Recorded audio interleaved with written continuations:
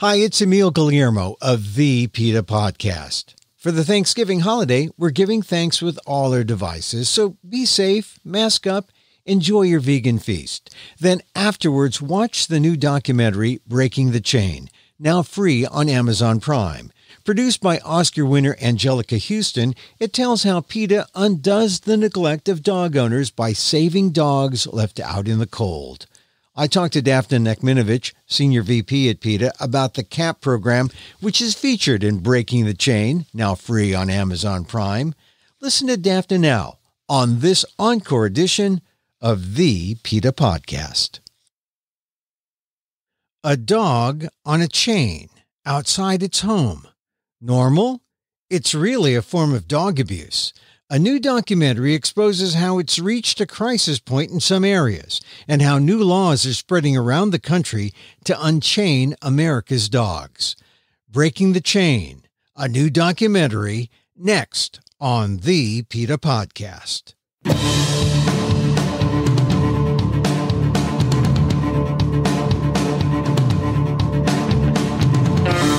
Welcome to the PETA podcast. I'm Emil Guillermo, your host for this behind-the-scenes look at PETA, the largest animal rights organization in the world. On today's episode, Breaking the Chain. It's a new documentary, executive produced by Angelica Houston, and you can find it on iTunes, Amazon, Apple TV, Google Play, Vudu, and Vimeo on demand. Or it's on the website link in our show notes. The documentary exposes the abuse that's often found right under our noses in our neighborhoods and communities. The dog outside on a chain. PETA's Community Animal Project is a unique PETA-run shelter that sends out field workers 24/7 to care for the animals in distress in the area around its Norfolk headquarters. And when they found an inordinate number of chained dogs, they realized that this was a problem. By going to local and state government leaders, anti-tethering laws have been passed, and they should be a model for activists to fight the abuse of chained dogs everywhere. PETA Senior VP of Cruelty Investigations, Daphne Nekminovich, runs the Community Animal Project, and she played a major role in the documentary as we see just how bad the chained dog situation can get. My conversation with Daphne on the new documentary, Breaking the Chain, on the PETA podcast. Daphne. Yes. So good to see you. Good to see you too. And hear you. Boy, I saw the film last night, the documentary, and and you are in it very prominently as kind of the main narrator, essentially. You really are the thrust of the narrative flow. How did it feel to see? I mean, I know what it takes to film these things. I'm a TV reporter. I've done some documentaries. I know what it takes to go through the whole process. When you see it all, how gratified were you to see it finally? Well, I'll be gratified, I guess, if that's the right word, when other people see it. It's very close to my heart. The issues are very close to my heart. And I thought that the director did a really beautiful job of stringing the issues together in a way that told the story of these animals as well as individual animals within the bigger picture. So, it certainly is a bit strange to watch a film about your life's work. But I'm glad that we have it, and I hope people watch it. That's my biggest hope is just that not only they watch it, but they learn from it and they take action as a result for the animals who are out there. Because while the film focuses on some of the regions that we serve and the animals we see, we know that these animals are out there, whether it's Virginia, North Carolina, Idaho, Colorado, California, they are everywhere. So you just have to open your eyes and find them. Yeah. We have talked about the CAP program, the Community Animal Project, which is one of the things you head up there at PETA. We've talked about it before. And I remember when you first mentioned how when you go out to the community, there are dogs in chains. And that was really the first time I really heard about it being a thing. I mean, you know that people do these things with their dogs. They attach them to change, not just in the country, in the city. You know, I know someone who I brought my car to get fixed, and he had a dog running around in his little lot. I mean, people with, you know, they have dogs and they're chained to their backyard. So it's definitely something that happens, but it really becomes almost kind of like a negative lifestyle in rural areas. I mean, and that's what shocked me when I saw the film, that breaking the chain is really a kind of legacy of canine life. You know, really is. Yeah. It really is. And it's stunning because, you know, we see these animals during like one moment of our visit, you know, or our visit is just like one moment in a matter of maybe every few days if it's urgent, or every few weeks, sometimes every few months. And it's easy to forget, I think, for people, that for these dogs, that little patch of dirt, that tiny little area that they're chained in, that is all they have, literally all they have, from morning to night and overnight, 24 hours a day. They don't have anything else. And so, you know, you have dogs, I have dogs, you know, our lives revolve around making sure they're comfortable, they're happy, that we do the right thing for them. And here we have these dogs who are really treated like a cheap alarm system or an old bicycle, or really just some kind of status quo symbol. And they don't have anything they need, even basic necessities of life sometimes. And it's a real struggle for the field workers to try and lead by example and educate, because sometimes that doesn't sink in. And so that's why we're so dedicated to seeing laws passed that force people to do the right thing. And that's, you know, that's one thing that I'd like to encourage viewers, is to take that and make it their project, is go to their city council, go to their county commission, go to their state legislators, and make it so that one day very soon we'll be able to say, can you believe people used to keep their dogs chained? Yeah. You know, when you talk about chains in, say, a rural setting, and really the chains by, you know, some neighbor of mine who chains his dog, you know, the backyard, or the junkyard guy who has a, you know, that's sort of like a cliche, the junkyard dog who's chained to keep the bad guys away. I mean, but it's all the same, right? I mean, the dogs are, the people who own these dogs have the same view of what a dog is. I mean, really, that's what you're fighting, right? Yeah, or, you know, they just don't have the ability to relate to the dog as an individual being who has needs and feelings. Mm-hmm. And it's almost, and we're making generalization, right? Because like even within our client families in the Community Animal Project, we most certainly see people who care to some extent about their dogs, and some people keep their dogs inside, or some people are thoughtful enough to bring their dogs inside if a storm is coming. But we also see so many people who just really don't think twice about, you know, oh, a hurricane came, the dog, you know, Smokey died during Hurricane X. You know, they don't, it's not even a blip on their radar. And, you know, the question comes up a lot, and we ask ourselves a lot, why do they even have dogs? I mean, what are you getting out of this other than you have the power over a being who depends on you for everything? And you get to deprive them of the very basic necessities of life. You're too lazy to go outside and check their bucket or make sure it's not green with algae, you know. I had one woman tell me, I said, the dog was very thin. And I said, you feed him every day? And she said, well, yeah, unless it's raining. And it was very, you know, matter of fact. But I said, well, when it rains, do you eat? Yeah. I mean, what kind of sense does that make, that the dog doesn't need to eat if you don't want to go outside to put some food down?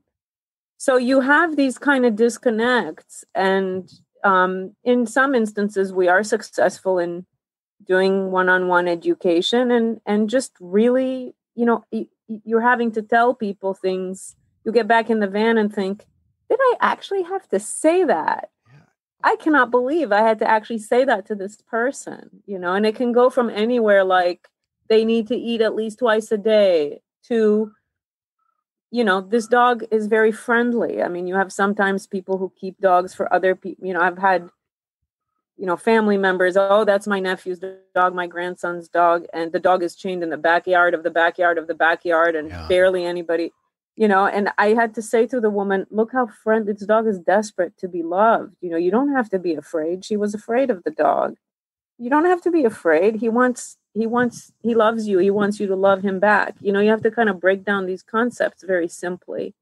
And it's a world. I mean, I think you can see from the film, it's a different world. It's not the world I inhabit, right? I mean, It is and it isn't. I mean, psychologically speaking, you look at that and go, how could you do that to another being? It's just so wrong. But then we also meet, the clients who appreciate what we do for their dogs and for them so much. And maybe sometimes they learn something. We've had heart-to-heart conversations. I've had heart-to-heart conversations with people where I get them to understand this dog needs more, and the right thing to do would be to part with them. And they make that decision.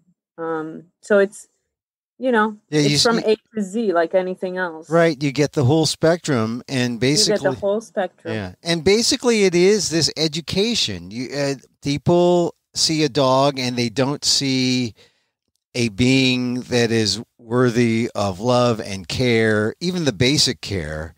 Even the basic care. And that comes across in the film, several in exchanges between the field workers and the dog owners, and the dog owners saying, well, it's an outside dog. I don't bring that dog. It's like, I love that interaction. Every dog is a house dog. Yeah. I love that interaction because it's so true. And just really juxtaposes that,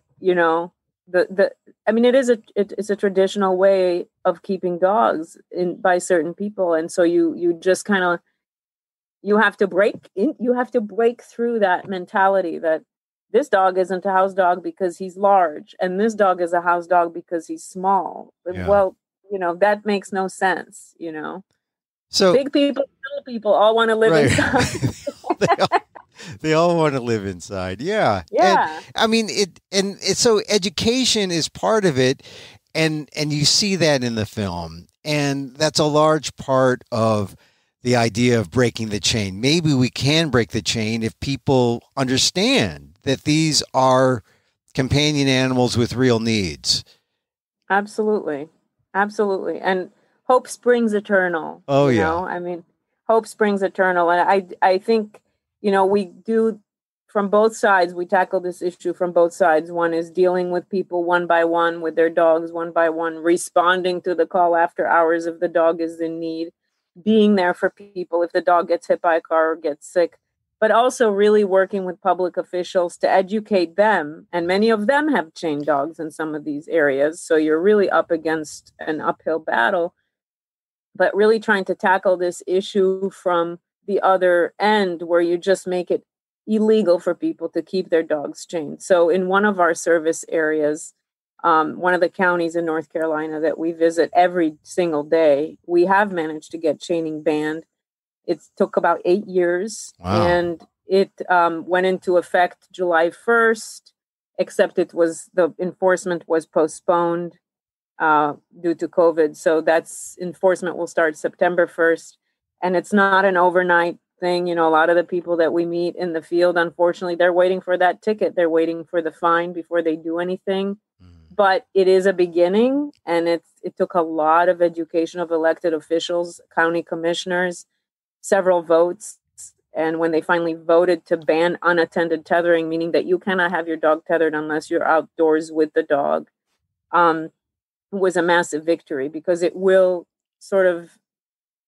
it'll end the problem.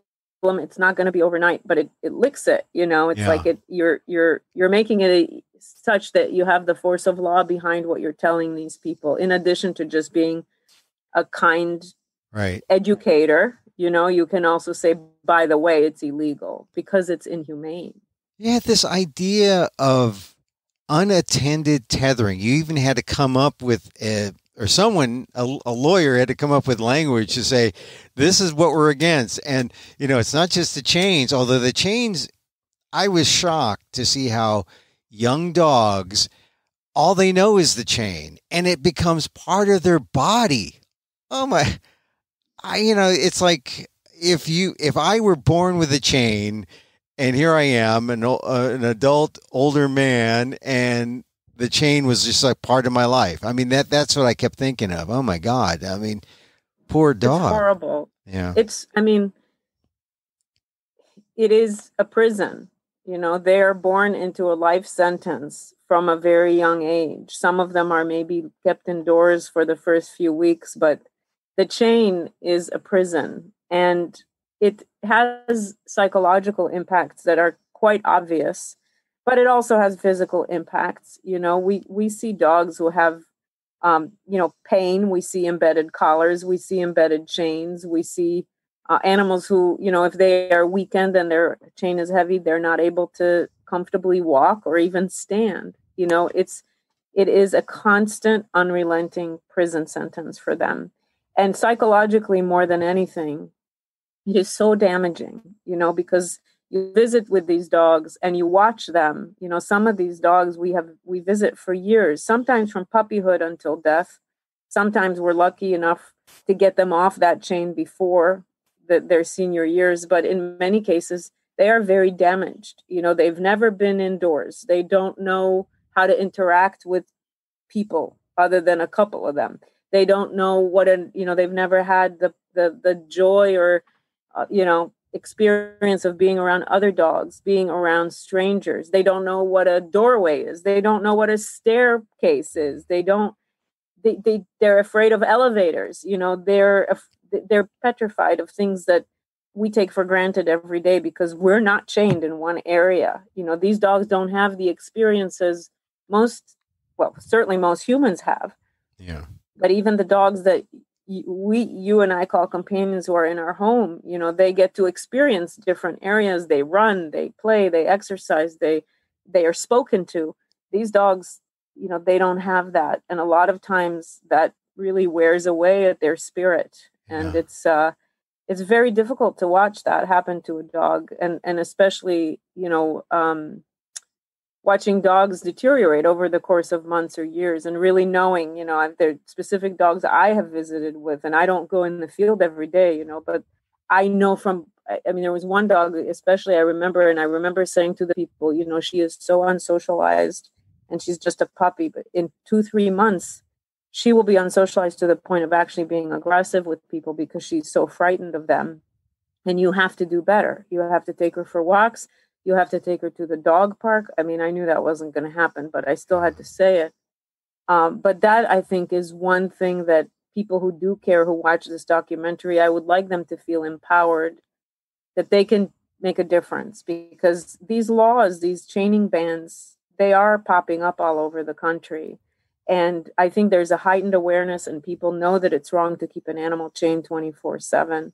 So I would love for this film to serve as inspiration for people to take action for these dogs and other animals, of course. Well, this is one of the things about PETA. They see these things as they develop. You see it in the rural areas, and that this is not just happening there. And you're making it a thing with this documentary that people now need to see it as the debilitating, heartbreaking, inhumane thing that it is. And I know that when I saw, like I said, a neighbor who had a dog chained up, or a business owner in a junkyard had a dog, I don't think anything of it like, oh, well, that's what they do. It's not my dog. It's their dog. That's their choice. But it really is an inhumane act, and people should say something about it. And if they see something. Absolutely. It's abusive. It's an abusive act to keep an animal tethered 24/7. We're not talking about the people who let their dogs go potty outside for 5 minutes. We're talking about dogs who are kept for no other reason other than they bark if somebody approaches, or because people think that it's, quote unquote badass to have a few pit bulls chained in the yard, and they breed and sell them. There's no law against that, and they breed and sell them for a few bucks. And if puppies die here and there, that's just the cost of doing business. And they don't, they don't think twice about it. I mean, we've shown up at addresses where it was very cold and somebody said to me she had puppies and they all froze to death. And it wasn't as if they were telling me bad news even, let alone criminal news. Well, they see it as a kind of benign speciesism, right? It's like, oh, well, he's dead, but, or the dog's dead, but, it's a dog, right? Yeah, exactly. Exactly. So, absolutely. I think that, we happen to work in rural areas, but of course our office is located in a city. And when we moved down to Norfolk in the mid-90s, there were plenty of chained dogs in the city of Norfolk and surrounding cities. And over the years, we have gotten tethering banned or restricted in every single city surrounding our office. And that has made a tremendous difference in the amount of calls we get for help, the amount of complaints we get about neglected dogs. And then, of course, we were successful recently, just this year, finally, after several years of lobbying to get the state of Virginia to prohibit the tethering of dogs outdoors during certain weather conditions. And that was more of a struggle than it should have been. But it's a good start. One great story about the dog who's out there in the puddle in,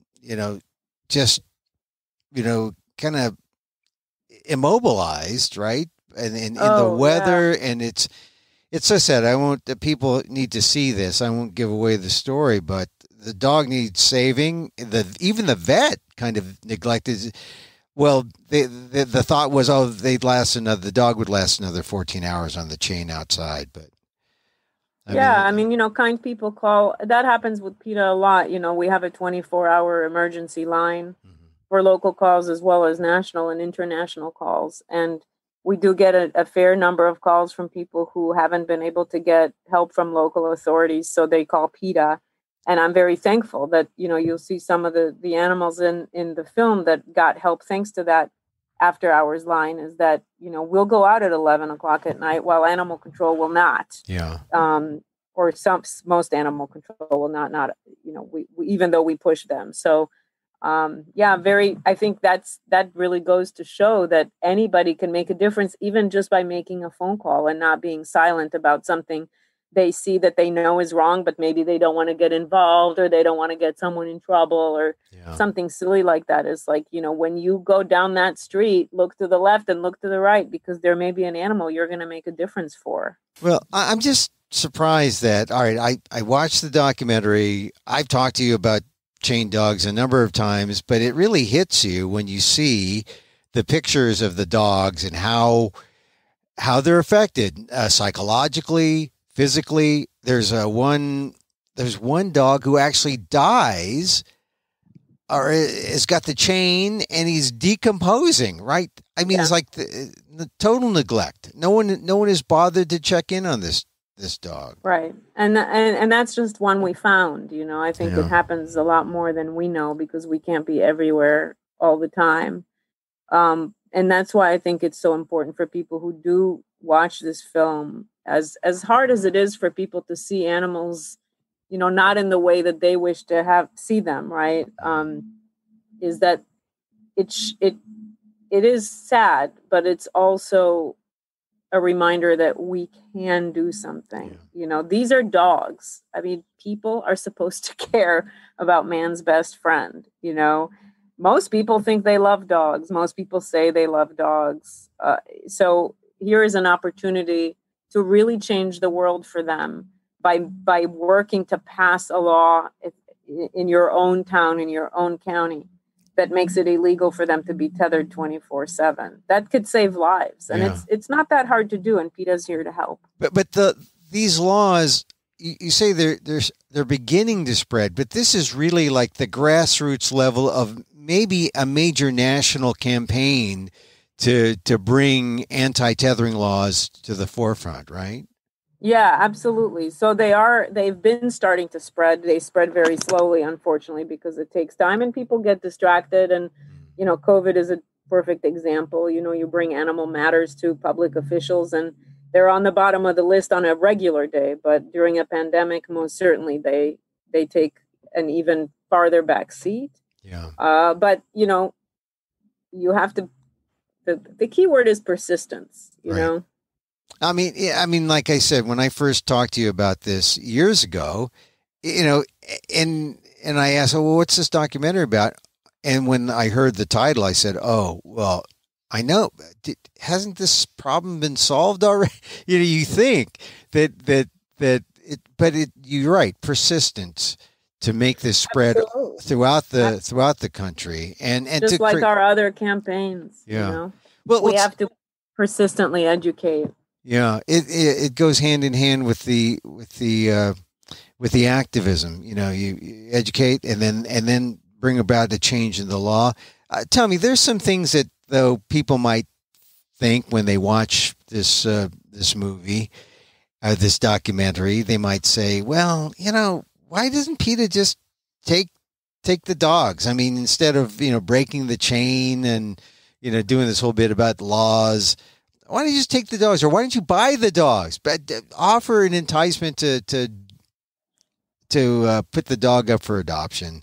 Sure. And then no, it's a very valid question. I wish we could just take the dogs. Yeah. That's not an option because it's illegal to do that. And if we commit a crime, we won't be able to help any dogs. We have also found that we get a lot of the dogs by building relationships with their people. And sometimes we will get calls from those people who feel they have no one else to call if the dog is sick or gets hit by a car, or maybe they're moving. And so there is real value in those community relationships. You can offer to, you can't, if you buy some, the dog will just get replaced. Right. I mean, there's no shortage of dogs out there, and it's a real tragedy, but I wish we could do all of those things. But we just have to work within a certain framework that allows us to continue having a relationship, operate legally, and do the right thing and get other people to do the right thing because it's the right thing. Yeah, and also with this relationship comes the CAP program, the Community Animal Project's spaying and neutering. So you take care of that problem. You encourage people to do standard, routine vet care, so that if economics are an issue, you need to take care of that problem. And then the relationship comes, and the education comes, and then the light bulb goes off, and they say, we don't care about this dog. Let's let PETA adopt it, or let PETA put it up for adoption. Yeah. I think that, like I said, there are dogs we visit for many years. Just as a quick example, there was a dog that we currently have now. She's actually been adopted by the field worker who never gave up on her, and her name is Mingo. And we started visiting her in 2013. And she probably was being kept in those conditions before we found her, but she was in a very small pen prison type of thing, very, very small, with just no room to do anything in. She's a golden retriever chow mix. And, this is a dog that every single visit, and there were dozens, if not hundreds of visits, we asked the man if we could have her. And he was so stubborn. And this dog was tucked behind the swing set. You couldn't see her from the house. I mean, there was no reason for this man to have this dog. Right. None. And so finally, a few months ago, her health began to decline, and there was a heart-to-heart that finally, I think we also wore him down, which is fine. And so finally we got Mingo, and she does have some very, very serious senior, age-related health issues, and probably her days are numbered, but she's on medication, and she is enjoying, things she never knew, walks, playing with another dog, snuggling on a couch. And it makes your heart sing to see this dog who had nothing. Nothing. She had absolutely nothing. No joy, no respect, no love, no exercise, often no water even. And now she has, everything she could possibly want, and the freedom to act like a dog. And you can see the difference. Yeah. Well, the idea of the chain being a prison, That's a powerful symbol. But some people might see this and say, "Oh, when PETA goes out there and the field workers to work with the owners, that maybe you're enabling these people to keep the dogs on chains." Is that the way you see it? Are you enabling them, or are we just building relationships here?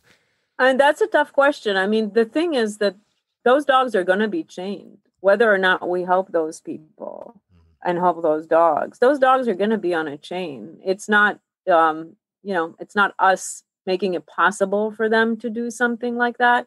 Obviously, we have our doghouse program, and we give dog houses to people.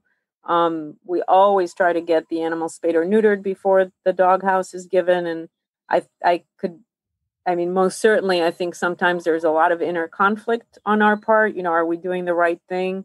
Because now this person has a doghouse, so they think their dog is even extra okay. There's a lot of conversation, education going. And, if the dog is going to be out there and the people aren't going to allow us to take the dog and the dog is going to be chained, then I would like for the dog to have a proper doghouse, because that's the only thing they are going to have. Yeah.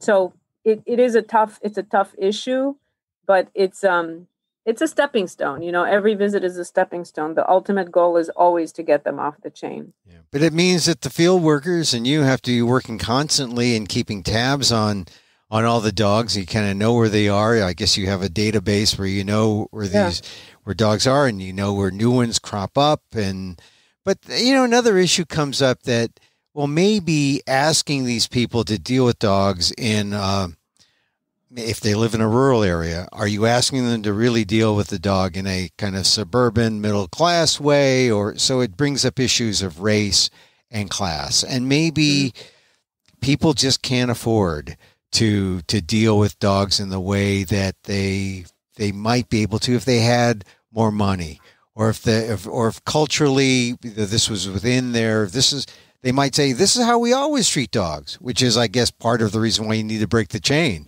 so that people treat the dogs better.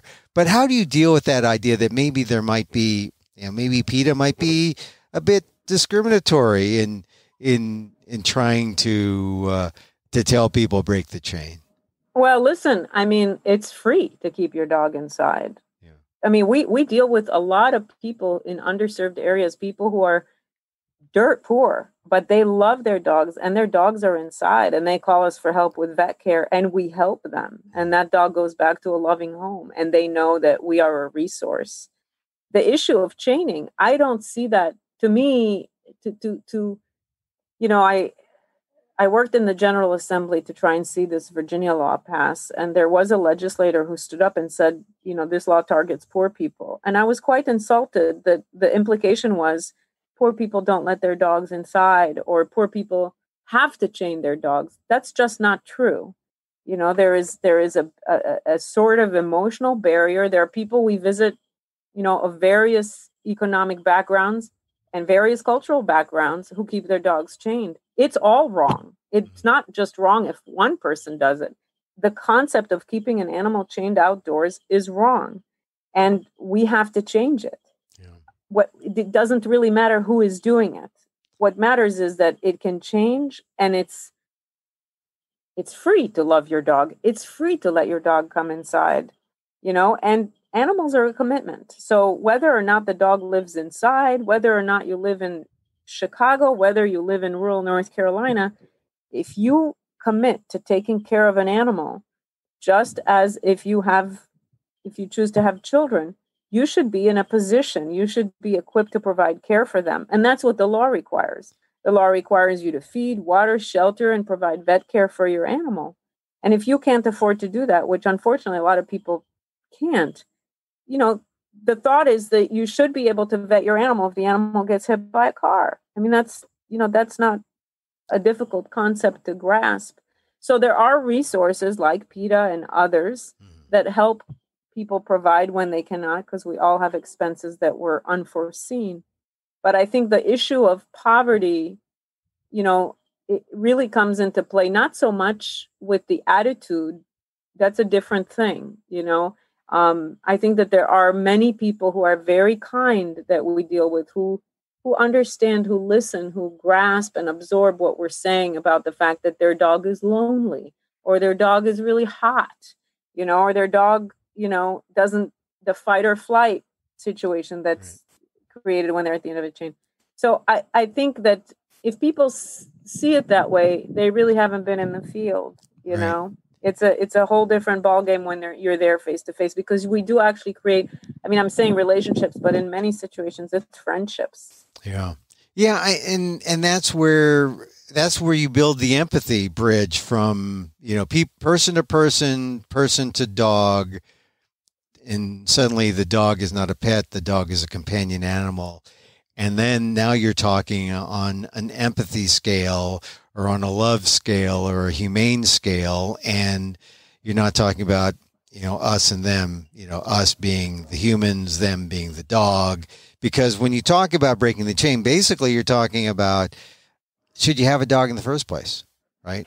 In many situations, absolutely. And I can tell you that the field workers, and I feel this way very much when I go in the field, we have, for many of the clients and the families, we have a lot of love and compassion for the people too. Yeah. And we see a lot of, a lot of just sad situations, and people living in conditions that, nobody should live in: no water, no electricity, no ability to, and it's very sad. But we are very proud and honored to be a resource to communities like that.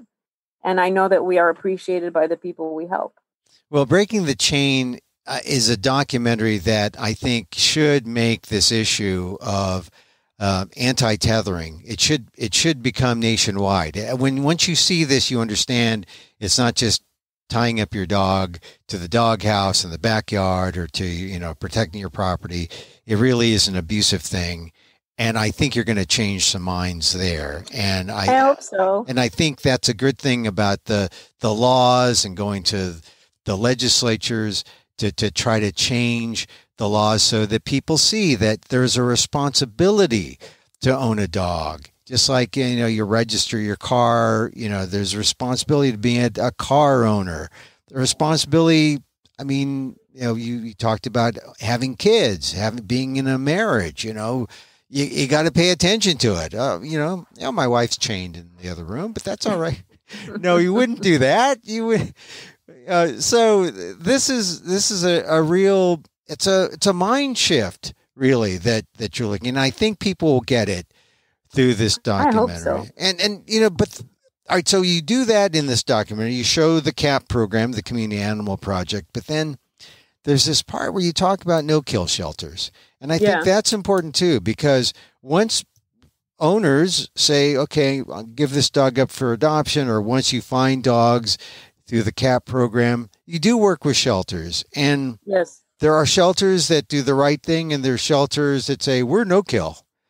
Yeah. And they probably are full, and they probably can't work with you, right? Most of the time. We have some very valuable local shelter partners that we've collaborate with. And so when PETA takes in an animal whose temperament is, adoption friendly, and who has even some medical issues, very often we will transfer them to an adoption partner, and then PETA subsidizes their medical care.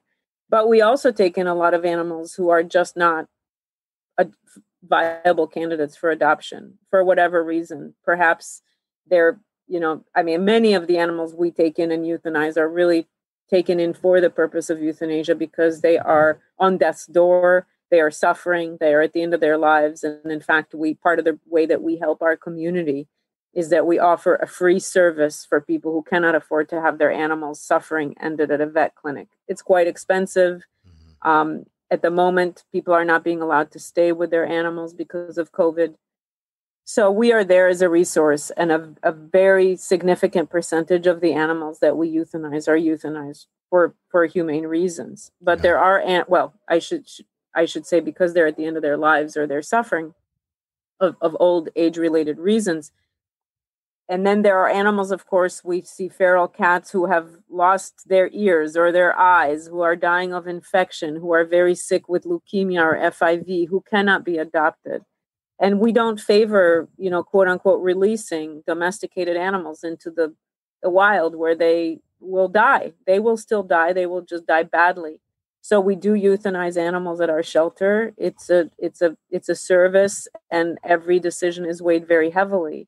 And there is, of course, the issue nationwide of so-called no-kill, which I think is very confusing to the average person because it all sounds so good.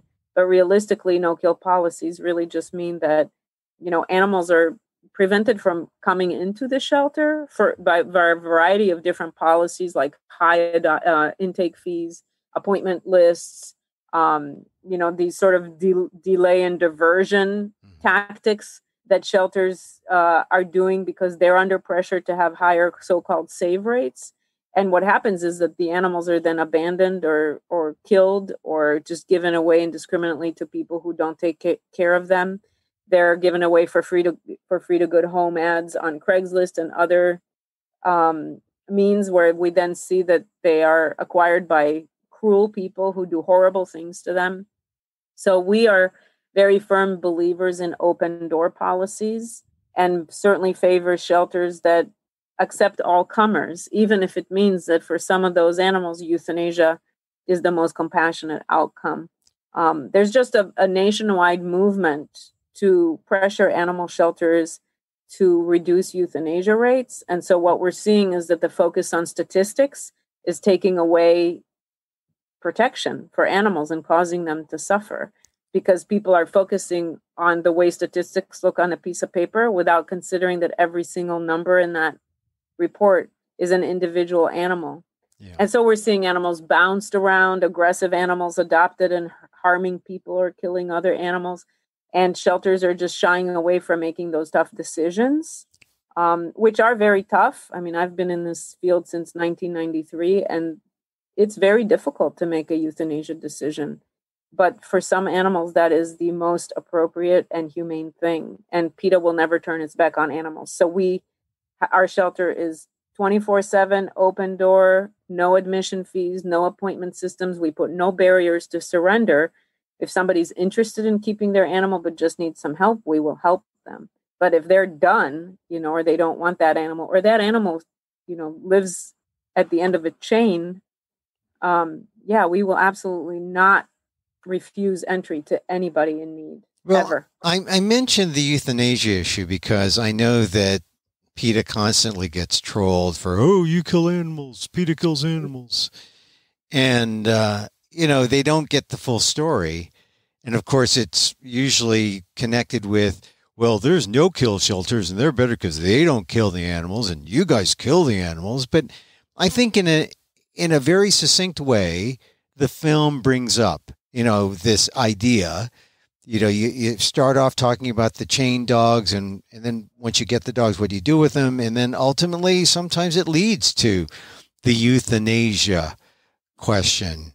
And I think you've responded to it here. But once again, for people who still say, "Whoa, PETA kills animals," how do you respond? We're not breeding the animals and putting them in harm's way. We're trying to fix a problem. And the way that we do that is through prevention. That's why we have 3 spay-neuter clinics that go out into impoverished communities. We've spayed or neutered more than 182,000 animals since 2001. We're firm believers in prevention, but we're never going to shy away from doing the right thing because people will make noise about it. It's just like when we speak about, veganism, and what happens to animals on factory farms, what happens to animals in laboratories. And sometimes we just have to tell people things, tell it like it is. And the euthanasia issue is very tough, but it's the toughest on the people who perform it. Most of the people that we see sort of leading this, push for no-kill policies are realtors, people who have nothing to do, have never had any professional relationship with a shelter. It's too sad for them to walk into a shelter. They just read a book, and think they know everything. And the reality is they don't know, they have no idea what it's like to run a shelter, work in a shelter, and deal with animals who are suffering psychologically and or physically. And sometimes you have to do what's right for that animal, even if it damages you. I mean, I think a lot of the push for no-kill policies is people wanting to feel good about themselves and having to do nothing with what the animal needs. So when it comes to the euthanasia question, it sounds like when PETA is making the decision, or when PETA is the Community Animal Project Shelter, when the question comes up, it's always the animal first. Always. There are no exceptions to that rule, ever. That's why I work at PETA. And how long have you been working there, Daphne? It'll actually be 23 years on September 7th or 8th. Well, congratulations for that. And thanks. And so tell me with this film again, because like I said, the euthanasia thing and the no-kill shelter idea comes up a little toward the end, but it's part of the whole thing about trying to put the animals first. And it begins at the beginning of this documentary, Breaking the Chain, What Could Be Done. How is this documentary, where does it fit in your 23 years at PETA in terms of, I wouldn't even know how to begin to answer that. but is it, this has been a project that has been really a summation kind of your life's work. Really. Well, I started my animal-related career working for an open admission shelter in downtown Chicago, Illinois. So the issue of overpopulation and homelessness, spay neuter, and companion animal suffering is very close to my heart. Of course, I'm at PETA because I'm an animal rights person and I want to fight for the rights of all animals. But most certainly this documentary, one of the things that is upsetting for, I think, not just me, but anybody who's been in this sheltering type profession for, a decade or two, is that we're still struggling with an animal overpopulation and homelessness problem. And to me, these dogs who are trapped at the end of a chain 24/7, they are victims of overpopulation, because in a lot of situations, people wouldn't have dogs if their neighbor didn't have a litter of puppies. It's just this thoughtless acquisition and failure to commit to providing a proper life. So I see all of these dogs that we visit as victims of this crisis. And I think that correlates very, very truly to this idea of no kill, because I would love for all of these dogs to find happy endings, but sometimes it's not possible. But I still, what they have is not a life.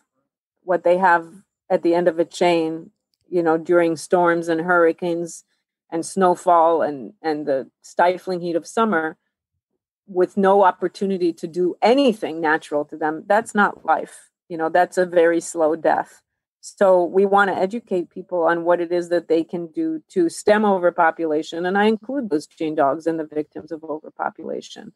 I think the film, I very much hope that it gets people motivated, because the reality is these animals are out there. And, just as a quick example, a few years ago when we were lobbying a small town in the area we serve to address the chaining of dogs, the mayor himself said to me, I never realized how many of these dogs were in my own community until you came to talk to me. And now I see them everywhere.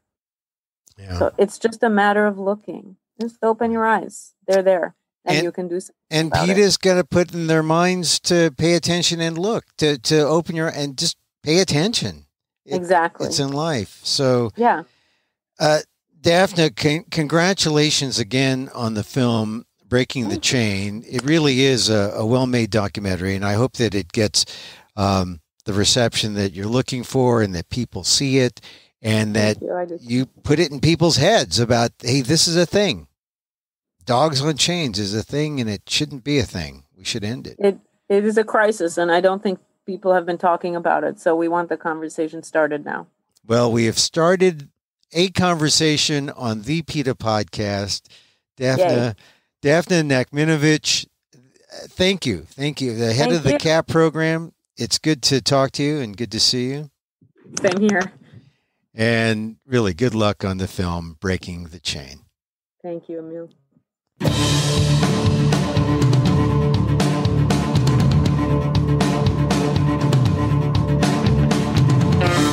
PETA Senior VP of Cruelty Investigations, Daphne Nakminovich. She runs the Community Animal Project. And she's featured, the whole CAP program featured in the documentary, the new documentary, where we see just how bad the chain dog situation is around Norfolk, Virginia, and around North Carolina there, and really all across the country.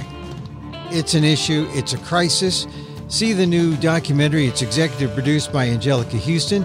You can find the documentary on iTunes, Amazon, Apple TV, Google Play, Vudu, and Vimeo on demand. Or it's on the website link in our show notes. Check it out. It's already an official selection in the American Documentary and Animation Film Festival and the Richmond International Film Festival. Once again, check it out on iTunes, Amazon, Apple TV, Google Play, Vudu, and Vimeo on demand. It's a new documentary, Breaking the Chain.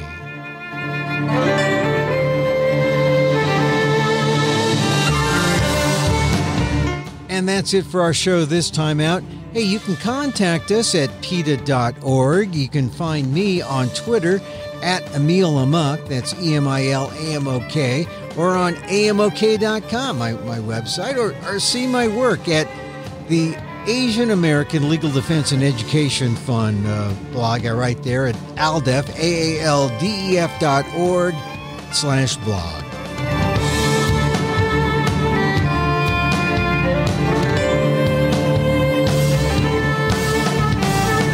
Once again, thank you for listening. Check out all our episodes on Apple Podcasts, where you can rate and review the show. It helps get the word out about the issues you care about. And don't forget, you can help the animals and PETA, especially if you have Amazon's Alexa. Just say, Alexa, donate to PETA. Our music provided by Carbonworks. Check them out on YouTube. Join us again next time for more insights into animal rights and the fight for a cruelty-free world on the PETA Podcast. I'm Emil Guillermo.